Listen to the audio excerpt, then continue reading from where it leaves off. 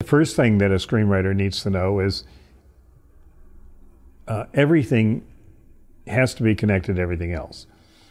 That's the biggest difference between a screenplay and a novel, in my mind, is that in a novel you can get away with saying something on page 1 that doesn't connect directly to something on page 158 and so on. But anything you say in a screenplay has to connect to everything else you say in a screenplay.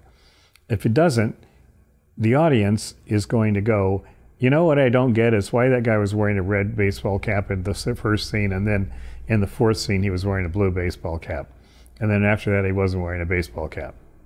Honest to God, that's the kind of thing that people say when they're having a drink or coffee after a movie, right? So every single thing has to connect with everything else. It's much more challenging because it's almost like building a building where if one thing isn't connected properly, the whole building could collapse.